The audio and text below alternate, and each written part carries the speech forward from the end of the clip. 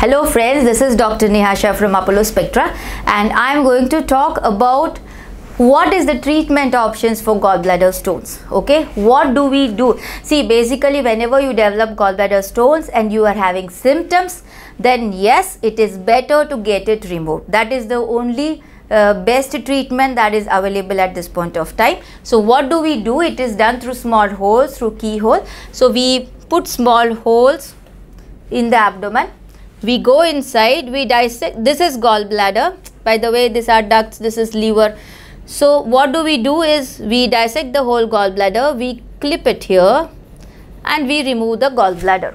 Okay, this is the treatment option. Lot of patients often ask whether we can remove only stones. No, that is not the treatment option, because stones will reform in no time. Okay, that's the reason gallbladder removal is only the best treatment. That is called laparoscopic cholecystectomy for symptomatic gallbladder stones. Thank you so much for hearing.